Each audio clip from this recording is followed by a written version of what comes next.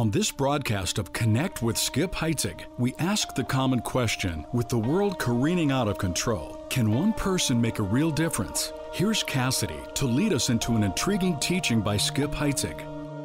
That's right, Scott. In the face of world events that seem so overwhelming, what can one solitary person do? Can there be an impact? We'll find an answer today as we join Skip Heitzig as he teaches from the book of Esther. Our series is Hunting Giants. Let's go back to Esther chapter 4 and join Skip as he presents the conclusion of the message, Facing the Giant of Self. Cavalry, shoot the artillery. I may never fly o'er the enemy, but I'm in the Lord's army. I'm in the Lord's army. I may never march in the infantry, ride in the cavalry, shoot the artillery. I may never fly o'er the enemy, but I'm in the Lord's army.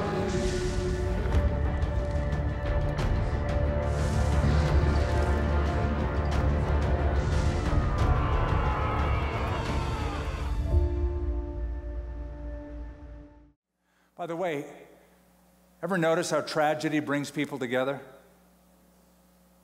We're 20 years after 9/11. Some of us who were a little bit older remember that day very well, and what we remember is how it brought people together, because all of us collectively have been put on the same level suddenly. We're all attacked as a country. So we remember the news reporters and the shaky voices and the tears in their eyes as they were saying, "Oh my goodness, we're being attacked." They just couldn't hold in the emotion. And we remember people out in the streets hugging each other, and Democrats and Republicans and independents standing on the steps of the Capitol singing "God Bless America," holding hands. Like, we don't care about partisan politics. We're Americans today. We remember churches packed full of people for weeks, because tragedy does that. I can't read verse 1 of chapter 4 without thinking of New York City, where it says, Mordecai went out into the midst of the city. I had the privilege of going to Ground Zero for 3 weeks following the towers falls and doing work there. Every day I walked out into the midst of the city. Every day in the midst of the city I encountered New Yorkers who were desperate. I encountered in the midst of the city professionals who were at their wits' end and didn't know what to make of this. They were struggling, they were weeping. And I heard in the midst of the city the vow of every New Yorker and then every American to never forget what has just happened. Never forget. It's like my parents vowed never to forget Pearl Harbor. And we say we'll never forget 9/11. By the way, a side note, actually it fits right in. Do you know that the Jews to this day have never gotten over what Haman plotted with King Ahasuerus? Every year, every Jewish person celebrates to some degree the festival of Purim. It happens in the fall, the March of every year. And they read the book of Esther, and for 24 hours, it's standard protocol in Jewish communities, every time the word Haman is mentioned, for people to boo and hiss. Every time it's mentioned, every time the word comes up, boo, all sorts of bad noises. Want to give it a shot? Yeah, let's do that. So look at chapter 3, verse 15. So the king and Haman, come on, you can do better than that. Haman, yeah, you got that. That's what they do. You do good. Sat down to drink.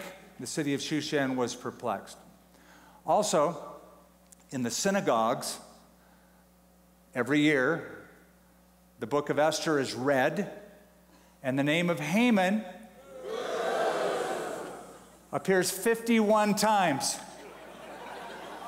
51 times in the synagogues as the story is read, and they mention Haman, that's what you hear.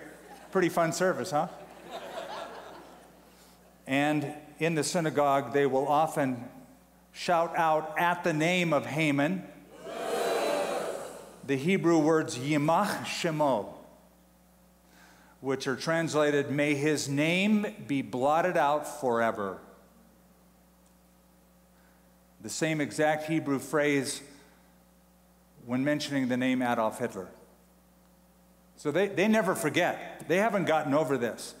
They resurrect this story every single year. So Mordecai wasn't there, but he hears of it. He gets wind of it. He's an officer in the court, but he has no direct contact with Queen Esther, even though she is his cousin. He couldn't just pop in and go, hey, cuz, let's hang out together. So he had to use a liaison, somebody to speak to her, and he chooses a guy by the name of Hathach. I can't vouch for these names. That's just his name. So he gets Hathach and puts in Hathach's hands a little copy of the edict that was signed, so she has proof positive, and says, you go to Queen Esther and you tell her what has been done by Haman. Okay. You tell her what that guy did and what they're up to, and tell her she has to approach the king and do something. So she hears about it. Let me show you the opportunity now, the strategic opportunity. Verse 10, Esther spoke to Hathach, gave him a command for Mordecai. No, Mordecai's a good guy. You don't boo Mordecai. You clap Mordecai, okay? You'll make that mistake once. Okay. That's okay, though, but he's a good guy. The bad guy is Haman. Very good. The good guy is Mordecai. Yeah, there you go. Okay, good. You got it. So Esther spoke to Hathach, neutral guy, gave him a command for Mordecai. You don't have to clap. All the king's servants and the people of the king's provinces, this is what she said, all the king's servants and the people of the king's provinces know that any man or woman who goes into the inner court to the king who has not been called, he has but one law: put all to death, except the one to whom the king holds up the golden scepter, that he may live. Yet I myself have not been called to go into the king these 30 days. So they told Mordecai Esther's words. Mordecai told them to answer Esther. Now listen to this little speech. It says, you go tell Esther this. Do not think in your heart that you will escape in the king's palace more than all the other Jews. For if you remain completely silent at this time, relief and deliverance will arise for the Jews from another place, but you and your father's house will perish. Yet who knows whether you have come to the kingdom for such a time as this. You've heard this before, right? You've heard that phrase, for such a time as this. Say that out loud, for such a time as this. That is what this book is built on. This is your time. Who knows whether you have come to the kingdom for such a time as this. This is a speech for the history books. This is a watershed moment. This is the turning point. This is like Patrick Henry's 1775, give me liberty or give me death moment. This is sort of like Winston Churchill in 1940 to the House of Commons during a very bleak time during that war. Churchill said, let us brace ourselves to our duties and so bear ourselves that if the British Empire and its Commonwealth lasts for 1,000 years, men will say, this was their finest hour. This was their finest hour. Immortalized words. This is Mordecai saying, girl, this could be your finest hour. This could be why you are here. Now, Esther has a little bit of a problem that she mentions. You just don't go saunter into the king, go, king, what's up? because this is Persia. And nobody sees the king unless the king summons you. And he hasn't summoned me for 30 days. Now, if I'm the wife and I haven't seen my husband for 30 days, I'm a little nervous. It's like, okay, he has a harem. He can have a girl night after night, anything he wants. He hasn't called for me for 30 days. And I'm thinking, am I ugly? Do I have bad breath? Did I say something bad? And if I just show up like that and he sees me, it's like, heads off. So I could die. This is risky business. He had his previous wife dethroned for not showing up. And if she just shows up unannounced, it could be equally as bad. By the way, I haven't told you this yet. The name of God is not mentioned once in this book. It's one of the unique things about the book of Esther. The name of God isn't mentioned once. And this has bothered some people. It bothered Martin Luther. Martin Luther said, I wish the book of Esther would never have been written. But I want to say, Marty, you're way off base. I disagree with you. Though God isn't mentioned, I could make a case that God is the main character of this book. He shows up all over the place with his fingerprints on everything. It's called his providence. God's providence is God takes normal circumstances of life and weaves them together for his ultimate purpose. And that is so apparent in this book. Really, this is the beauty of Esther. God isn't always overt. God isn't always apparent. He's not always miraculous or audible. Jesus said the kingdom of God does not come by outward observation. So rather than noticing what isn't there, like the name of God, notice what is there, God working. Like John Nelson Darby used to say, God's ways are behind the scenes, but he moves all the scenes that he is behind. God is behind these scenes and he is working. Now, in this little speech of verse 13 and 14 that we just read of Mordecai to Esther, he reminds her of three important truths, and I want to review them with you. Number one, he's saying that your position won't guarantee your protection. Your position as queen won't guarantee your protection. You're the queen, but you're still a Jew. And sometime the king is going to find that out. When he finds that out, since the edict says all the Jews, you're part of that number. It'll be your life. And I got to think that there were probably some leftovers from the previous administration. Vashti, Queen Vashti, I'm sure that there were some people that kind of sided with her, were loyal to her, and they would love to see Esther kicked out. They would be for that. So your position won't guarantee your protection. Second thing he reminds her of is your silence won't prevent our deliverance. Look at what he said. For if you remain, verse 14, if you remain completely silent at this time, relief and deliverance will arise for the Jews from another place. Why does he say that? Because he's a Jew. That's why. Because this guy remembers, even though the name of God isn't mentioned, he knows the Abrahamic covenant. He knows that God made a promise to Abraham, Isaac, and Jacob for the Jews to be in that land, that God would preserve and protect his people for his eternal purpose. So it might not be you, but God has got something up his sleeve somewhere. And you might die, Esther, and your family might die, but God will deliver the Jews somehow. So if you don't step in and do it, God will do something with somebody else. By the way, I hope you realize God doesn't need any one of us. God has a plan, and God's plan is in motion for his eternal purposes, and you and I have one of two choices: either get on board or don't get on board. Either you're all in or you're not. And if you're not, it's your loss.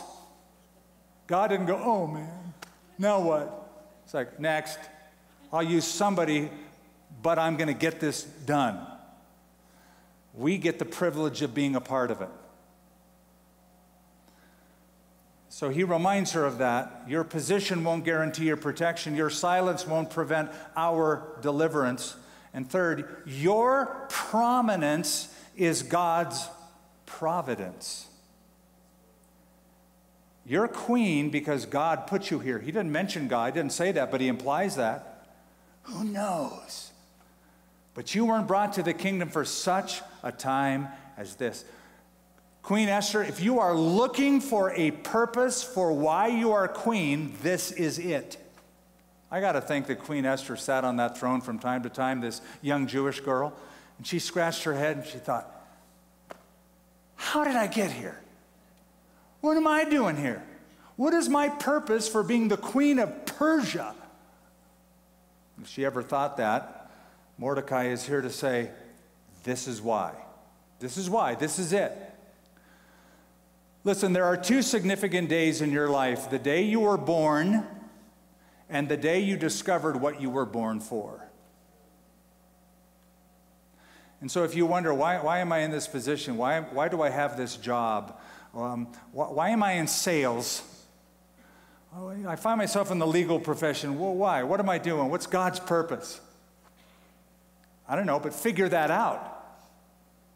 Figure that out. Discern what that might be, because you could be at a very important moment where God is going to call on you soon to make some very important decisions that will benefit a lot of people. God never wastes a life. And so often big doors swing on very small hinges. It's one of these moments for her. So we have a tragedy, anxiety, opportunity, and finally, bravery. She has to do something with the information. What will she do? Verse 15, Esther told them to reply to Mordecai, okay, go gather all the Jews who are present in Shushan. Why all the Jews? Because that's who it affects. Who are present in Shushan, in the capital city, and fast. Fast for me. Neither eat nor drink for 3 days. She doesn't mention prayer, but she does mention fasting. And I'm guessing that she's very cautious about letting out the idea that she is Jewish, especially in light of this edict. But any Jew to another Jew, when you say fast for 3 days, no, that includes prayer and fasting. Because in the Old Testament, prayer and fasting are like salt and pepper, like peanut butter and jelly. They go together. And so I want you to fast for 3 days, implying pray for 3 days, and fast with your fellow Jews night or day. My maids and I will fast likewise. She probably had some Jewish maids at work on her staff. Now watch this. And so I will go to the king, which is against the law. I'm going to break the law. The law says I can only go in that throne room if I'm summoned. I'm going. Look at this. And if I perish, I perish. I need to do what's right. It could cost me my life. Bring it. If I perish, I perish. What a great answer. What a great woman. She decides to risk it all. Keep in mind, Esther has been in an environment that pampered her, an environment that told her to focus all of her attention on her skin and her looks and her beauty and herself, right? It was all about herself. Now, in this decision, she conquers the giant of self, and she suddenly becomes selfless, self-sacrificing, self-denying. In effect, she is saying enough of the easy life, enough of the beauty queen stuff. I've been on Persian Vogue on the cover. I've been in Elle magazine. Everybody knows who I am. I'm a beauty queen. Enough of that. I'm going to go see the king and put a stop to this. And if a spear gets thrust through my body or a guard tackles me, so be it. Let this be my finest hour. Now, this is the commemoration for 9/11 as well. And the decision that Esther made is a decision that so many people made on that day, to sacrifice their lives, to rush into the towers, to work in the Pentagon, to bring people to safety, to commandeer airplanes that could become missiles. whether they were firefighters or port authority officials or police members or ambulance drivers or clergymen, first responders, all, they ran to it. People like Moira Smith, a female New York City police officer who ran in and ran out with people to rescue them, and finally she died in the tragedy. Or a chef who was a former Marine by the name of Benjamin Clark, who made sure that everybody on his floor, the 96th floor of one of the towers, was evacuated. Got him out. Lost his life. Or Father Michael Judge, the first victim of the 9/11 attacks. He heard of the explosions. He ran into the building. He was killed. Most of you know the name Todd Beamer. He was aboard United Flight 93, and he knew that the pilots had been killed. They were forced from the cockpit. They were knifed. They knew the plane was being hijacked. He got a report on the phone that other planes had been flown into the World Trade Center, another one into the Pentagon. They were probably going to commandeer this plane for the Capitol or the White House or some other target. So Todd Beamer, in a moment, knew this was an Esther moment. If I perish, I perish. And he told the other passengers what was going on. They concocted a very quick plan, and his last recorded words were, "Are you ready? Okay, let's roll." And that plane went down in Shanksville.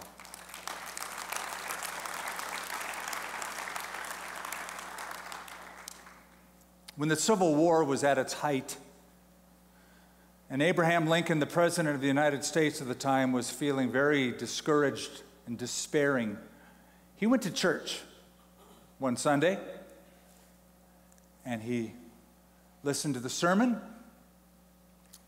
And afterwards, one of his aides that was with him said, "Mr. President, did you enjoy the sermon?"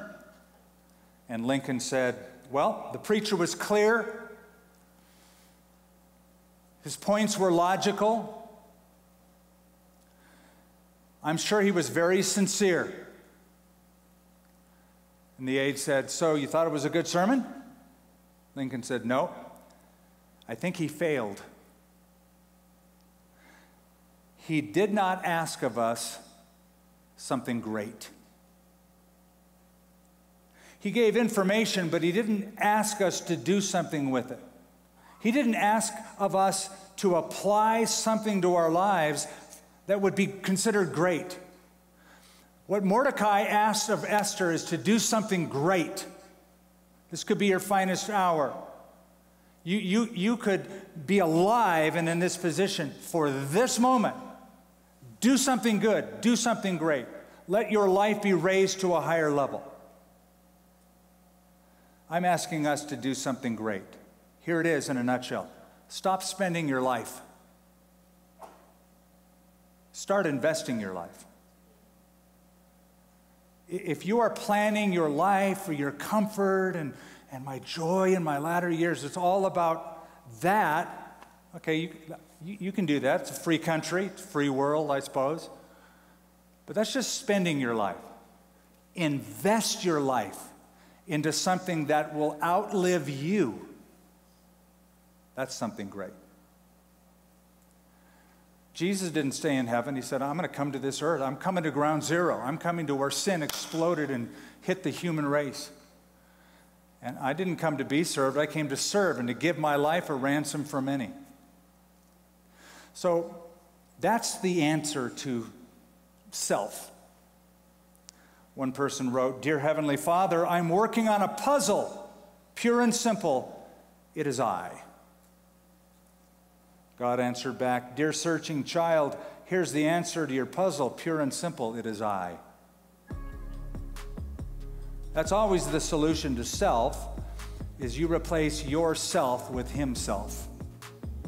Your will with his will, your plans with his plans, your cause with his cause.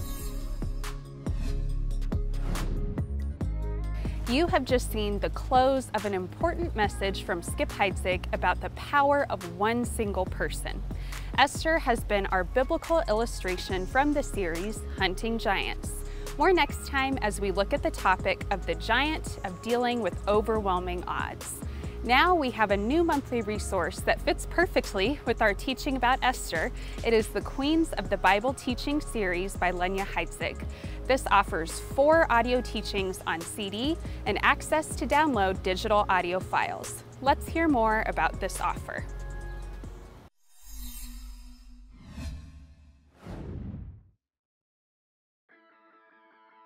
What stands between you and a more fruitful walk with Jesus?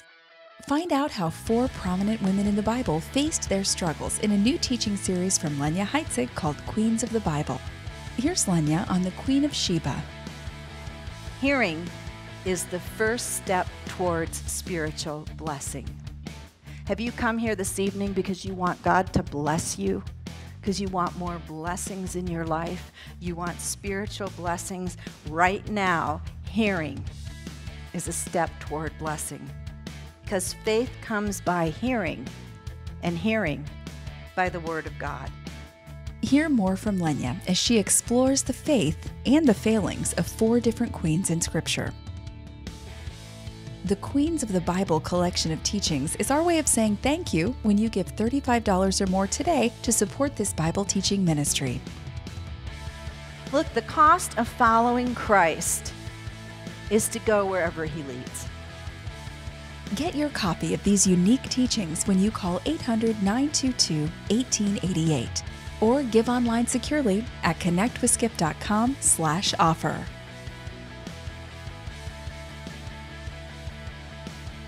The Queen of Sheba and Queen Bernice are 2 of the interesting character studies you will learn about in this package. Order yours now by going to connectwithskip.com or by calling 1-800-922-1888.